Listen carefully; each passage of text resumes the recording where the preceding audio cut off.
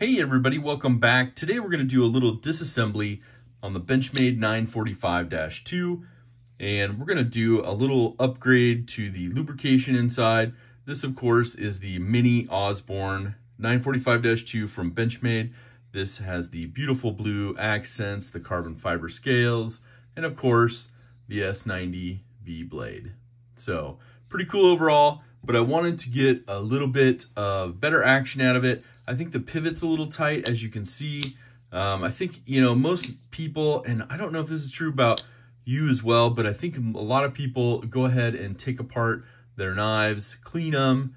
Sometimes they even polish the washers. This is riding on washers. So let's go ahead and get into it. We got some tools for the day today on this video. We got the Slick 'em All from OCD for EDC. Check it out. Link in the description. That's going to be our awesome lubrication we're going to put in there. We have the Journey Tool Co. REC exclusive anodized aluminum bit driver. We got a couple WeHa bits. We got the T6 and the T10. That'll be T10 for the pivot, and of course T6 for the body screws. We have some Loctite when we put it all back together. Make sure those screws are not going to go anywhere. And then of course we have our tool from Flytanium today, the pivot alignment tool, and it goes in there, helps keep things together when you put it back together. And of course we have some alcohol prep pads so we can get those washers and everything cleaned up. So we'll go ahead and start taking this apart. And this is something that Benchmade's slowly changing their policies on, which is great to see. And hopefully we get to see that full circle. And in the future, this won't be a huge problem. Sometimes this does void the warranty. Sometimes it doesn't. They do have a form on their website now. If you do put aftermarket scales on there, for sending it in for service. So that's kind of cool. But yeah, this right here, I was super excited to see it. Glad I was able to pick one up. This is great. Of course, I like to keep it all organized. We're taking those body screws out. These of course are the liner body screws. These are the two barrel spacers, standoffs. And then of course you have your pivot alignment. You have your pivot up there. So we'll get that out last. We'll keep everything together and kind of go from there. But one of the things I like to do, especially when we have this all going, because, after they build it, after they put Loctite on, sometimes that Loctite might drip down, get into the pivot area, or maybe even against the blade, and it just makes things a little bit sticky. And so we're going to fix that. We're going to go ahead and fix that today. And it could have been a quick adjustment, maybe add a little blue lube or your favorite KPL or those kind of things to the pivot without taking it apart. But I figured, why not? We'll do a disassembly video on it. This is your mini split arrow pocket clip. So we'll keep that together, put those screws off to the side. Just want to make sure those are not interchangeable with those. And so you can see overall, we got all the screws out on this side. So we'll go ahead and work on this side. Of course, the ones for the liners always seem to be a little more Loctited in, and it doesn't really matter what model from what I've experienced. So I try to take the liner ones out first on each side just to loosen them and get them out of there, because as you can see, they have some of that white powdery residue on them, which is your dried Loctite. So we'll go ahead and clean the screws off as well with those alcohol prep pads when we put it back in. And I'm sure it'll be drop shutty and ready to do business when we get done there. Now, I did experience something there, which I haven't done before, but must be because of the super Loctite on that one screw there. So I'm going to put this screw in on the opposite side here because that barrel spacer is actually spinning a little bit. So I'm going to sink that down back on this side so I can break this one loose. Not sure the overall need for putting so much Loctite on there, but it's still spinning. So let's see if we can get this locked down a little bit more. These are some of the things you'll run into. You obviously don't want to strip things out. You don't want to damage your scale at all or anything like that. So looks like I'm starting to spin a little bit. So I'm going to pause the video. What I'm going to do is I'm going to get some rubber tipped pliers to hold that barrel spacer and take it apart. We'll be right back. Okay, so we went ahead and got that loose. As you can see, we did break it. There's a lot of Loctite in there. It's one of the things I'm not really impressed with. I mean, I get it, like, you don't want these screws to fall out on your customers, but I don't know. It seems like there was a lot being used on that one. So let's go ahead, get our T10 now. We'll break this pivot loose, and then we'll go ahead and get it torn apart. Yeah, this pivot's really sticky, so I'm imagining there's some Loctite that got in there. There's already some stuff falling out, so the pivot doesn't look like it has much Loctite on it though. So I don't know. We gotta check and find out. But these barrel spacers should pop off now. At least one of them did. I tried to make a run for it, so always good to have a parts mat. I picked this up on Amazon. It's just a silicone, like electronics part mat. Kind of nice, very rubbery, those kind of things. I'm sure this one's stuck now because we used a little extra pressure. So we'll pop it out there with our bit. And then if you've ever seen the inside of the scales, this is how they look like for the 940-1 and the 945-2. Carbon fiber throughout, milled out sections, and also for your liners and axis lock. And then this one, we'll go ahead and pop out over here, the female side of the pivot. We'll see, okay, there's a little bit of Loctite in there, not much at all. So we'll see what's really going on in here. We got washers running around. I got debris falling out, so yeah, it's a little dirty. A little dirty, as you can see. Not too shabby, but we'll do the test. We'll run one of these cleaning pads through here. Now you can take these springs off and totally remove it and disassemble it, but this is as far as I need to go just to get everything clean. So we'll get one of these open. We'll see what our washers look like. These are little small phosphor bronze washers. So we'll go ahead and clean one of them up here. Got a little tiny bit, as you can notice on here. That could be, but it's not overly like lubed either. So as you can see, I haven't done anything to wipe this blade, and there's really no, I mean, there's a little tiny bit of coating, but it's not like it was really heavily lubed. So it might've just been super dry. Not sure why the pivot was acting that way, but yeah. So we got it all nice and clean. We'll go ahead and clean off this portion around the hole. It's always good to make sure the whole area is cleaned with an H. We'll clean inside the pivot a little bit. Got a little tiny bit of debris on there, but nothing from being used a whole lot, etc. This has only been used for a few days, so nothing too crazy on it. But let's go ahead and keep plugging away. We'll get this all cleaned up. We'll see how dirty this is. Not too bad at all. So overall, pretty clean in there. Might have been just super dry. And that's one of the reasons some of those lubricants will dry up. So not sure. You can see a little bit of dirt coming from the carbon fiber there. Or maybe it's just stuff that didn't get wiped off. Not sure from the carbon fiber, but we'll get that all cleaned out just to make sure when we put it back together, it's going to be all nice, ready to go. And yeah, that only took one of the alcohol wipes, so that's good. And then now we'll just build it back together. So one of the things I want to do, of course, you got your Slick-O-Mall. You want to put some stuff together. You're going to put a little bit around, obviously, the hole for the pivot. And this stuff, like I said, there'll be a link in the description, but it's kind of a combo of grease and lube, as you can see. A lot of you have got it, used it. You've seen it in my giveaways, and it's wonderful stuff. So overall, highly recommended, and it's not going to dry up on you like a lot of the lubes out there are. So for me, that's a huge benefit. And I have a couple knives that when he was testing this, prototyping some of that stuff, put on a couple different knives, as you've seen, and it was pretty terrific. So it has still stayed in there, and those two knives are still lubed today with the same, and I've carried them a whole bunch. One of them is my favorite Burgundy Micarta Mini Adamas, so that's kind of cool. So that's really all you need in there. A little bit on the inside, a little bit on the outside, a little bit to hold each washer on, and then let's go ahead and put one of these sides back together. And when we're doing this, obviously we're putting it back together with the T6.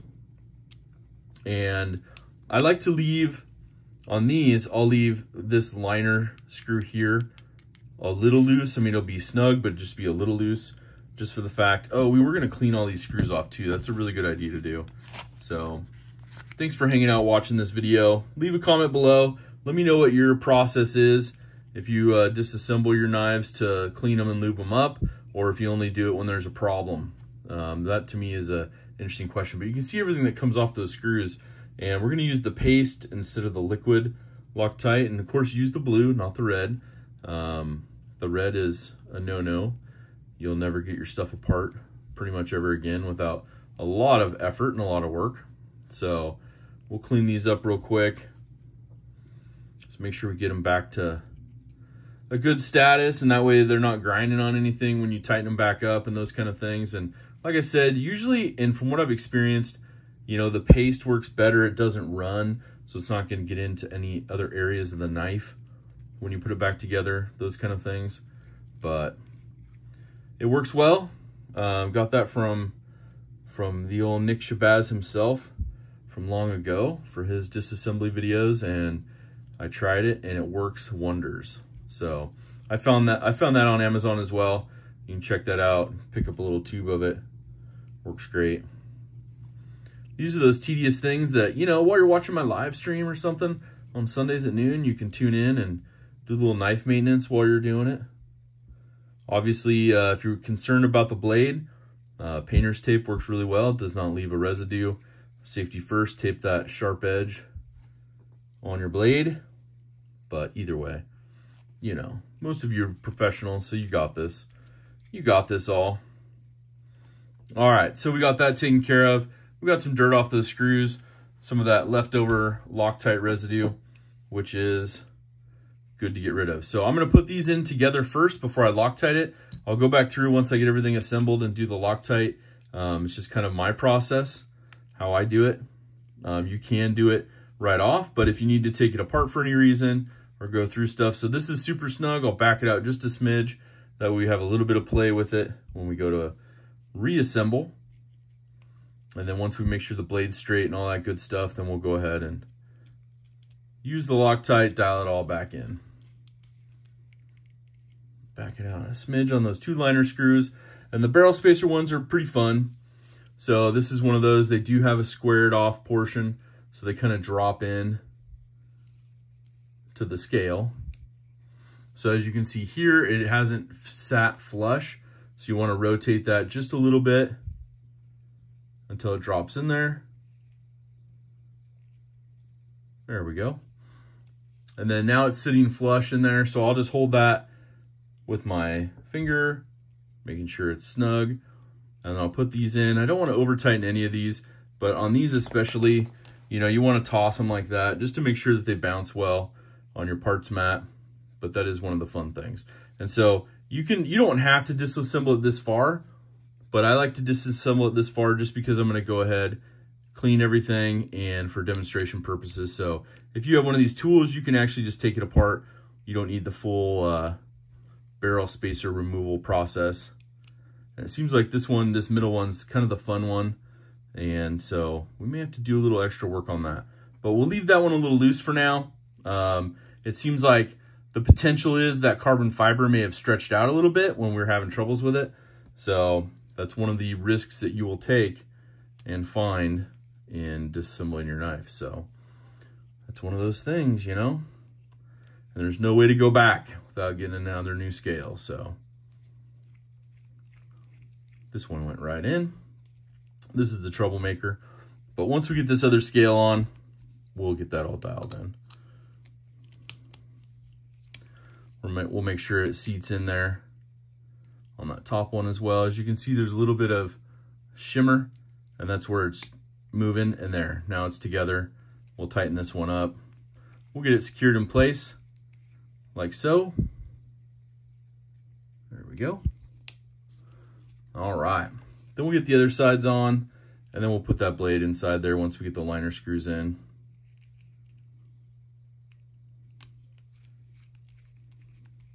One of the fun things about the 940s is the reassembly of them.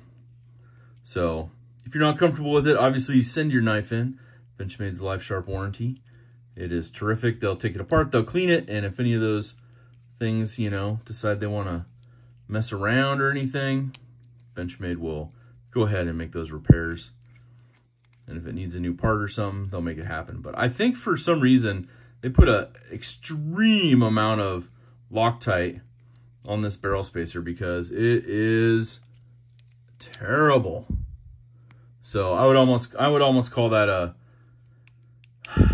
flaw, because you're putting so much Loctite into one of those holes that, you know, even if they were taking it apart at the factory to clean it and go through that, it's going to be a part they're going to have to fix and replace. So it's not like it's made for easy maintenance. So, you know, obviously there's still a portion of their assembly that they're like, yeah, we don't want you to take this apart whatsoever. So this is what it looks like with, you know, no blade inside there. We're going to go ahead and make sure that these are a little loose, just so we can get a little bit of movement out of that liner. And we'll use our Flytanium pivot alignment tool to make sure we're good with that. There we go. And you'll have to, of course, pull back on this. Also over on OCD for DC, he makes a little set. So if you're not comfortable with pulling this back, it's got different little parts that he's made to fit inside there. And go ahead and hold that access bar back for you.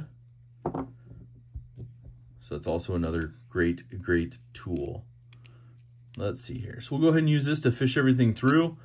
And of course, then you can let go. Your knife is all back together. Now you just have to put your pivot back in, put your clip back on. One of the things we saw was the male side was on top, on the show side of the pivot screw. So we'll go ahead and do that really quick. By inserting this, these do have a flat portion, like a D-shaped flat portion to the bottom pivot. And so we'll go ahead and reinsert that. And we'll do that on the clip side. And obviously that's something that overall, it lines up with the flat portion on this pivot alignment tool right here. So you just line up your flat side like that with that. Then you should be able to just pull right back and have it go right in and go right through. But it doesn't happen every single time. So sometimes those liners, you got to give it a little push and it'll pop right out. It'll be inserted. Then we can go ahead and take our T10. We can go ahead, get this put back in. We'll lock it down. I like to tighten them down all the way just to make sure that the blade is centered. Obviously use your finger over here to kind of keep that pivot in place. There we go, we're down, we're fully tight. Now let's go ahead and look at the centering. Centering on this one, let me look at it off camera, is spot on. So good for Benchmade. Putting this one back together, it shows that all of their stuff is dialed in and symmetrical and such. I'm gonna go ahead, let's go ahead and Loctite these right here just before we do the pocket clip. So we'll go ahead, as you can see, this is just a paste. It twists at the bottom like the glue that we all used to like in elementary school. And we'll go ahead and put a little dab in there of Loctite. That is way too much. Just enough to get a little on the threads. That's all you really need for these. And if you're gonna do the pivot, the Loctite officially takes about 24 hours or so to fully cure once it's in there. So it's something to just consider as well. And then I'll put everything back together and you'll obviously see how I would do the rest of them. I would just go through, do the same thing with every screw, including the pivot. And we want to go ahead and make our adjustments and see how awesome this slickum all worked. And a little cleaning. And obviously it just needed some lube big time because there was no lube in there whatsoever. So maybe they forgot to use it when they were assembling it. I don't know. There was a really light amount of sheen that was on my finger, but not like some of the other ones that I've seen recently where, you know, you take it apart and it's got plenty of lube in there. So I don't know on this one. Maybe they dried out. I don't know. Usually they don't dry out too much. So I'll have to do a little follow-up with my friends over at Benchmade and just see like what the process was on these and if that's something normal to expect. It's not something normal from the ones I've taken apart before. This barrel spacer problem was something I've experienced before, so never fun. So that's why it's always good to be careful. Go slow, use some proper tools, and we'll go ahead and adjust this pivot now and see if we get anything out. Take it out, run it down a little bit, back it out a little bit. Let's see where we're at right here. Okay, pivot's too tight. So let's go ahead, we'll get that slick-em all worked in a little bit just to make sure. And all I'm doing is just pulling back with my thumb and index finger so to release that lock. So you can see even just from a little bit of slick-em-all, it actually is swinging pretty good now. So probably just some little tiny adjustments. Look at that. I like that action right there. I don't like them too drop shutty, but I also want to be able to just close them smooth. So that's pretty good right there. So overall, I hope you enjoyed this one. Check out the links below for the tools that I was using. Like I said, OCD for EDC makes a kit for disassembly of your favorite axis or crossbar lock knives. Fits many different brands. And of course, the Flytanium tool, the Slick-em-all, and your Loctite. Thanks for checking this one out. Leave your comments below. Let me know how you do your knife assembly normally. Most importantly, make sure to do something kind for someone. Hashtag DSKFS. And have yourself a great rest of your day. Take care.